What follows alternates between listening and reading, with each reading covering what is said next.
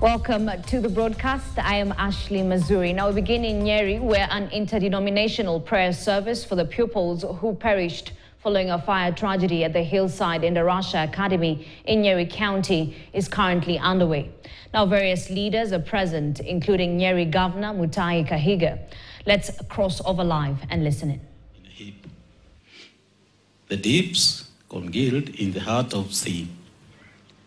The enemy said, I will pursue, I will overtake, I will divide the spoil, my desire shall have it, it's full of them. I draw my sword, my hand shall destroy them. You blew with your wind, the sea covered them, then sank like lead in the mighty waters. Who is like you, O Lord, among the gods? Who is like you, majestic in holiness, awesome in glorious deed, doing wonders. Word of God.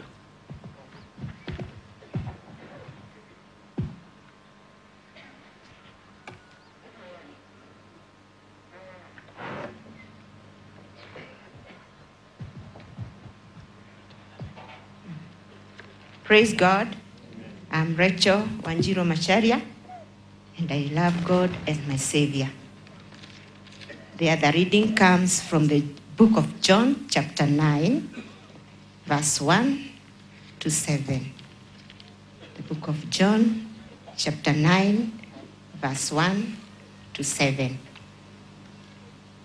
As he passed by, he saw a man blind from birth. And his disciples asked him, Rabbi, who sinned, this man or his parents, that he was born blind? Jesus answered, it was not that this man sinned or his parents, but that the works of God might be displayed in him. We must work the work of him who sent me, while it is day. Night is coming, when no one can work.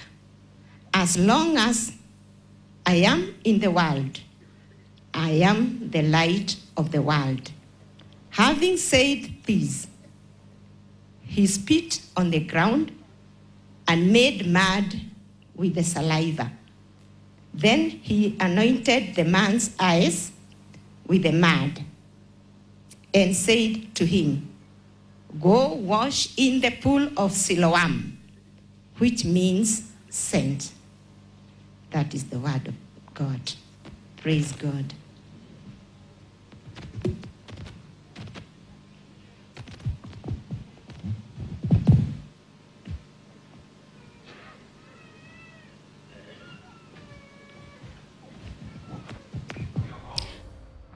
All right, those are live pictures from Nyeri.